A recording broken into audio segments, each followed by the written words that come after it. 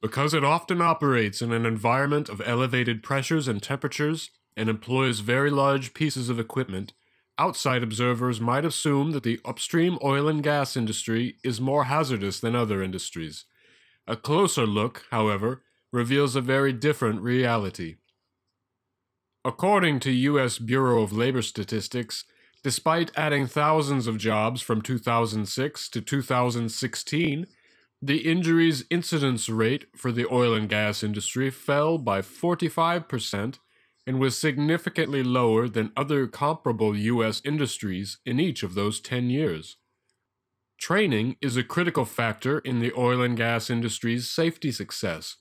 Proper training helps instill in workers a habit of safety. Often, sophisticated simulators are used, in addition to traditional classroom instruction.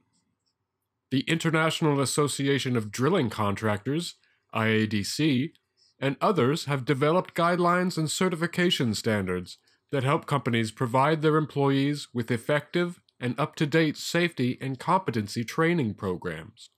These training programs and other efforts aimed at heightening safety awareness across the drilling industry have had the desired effect.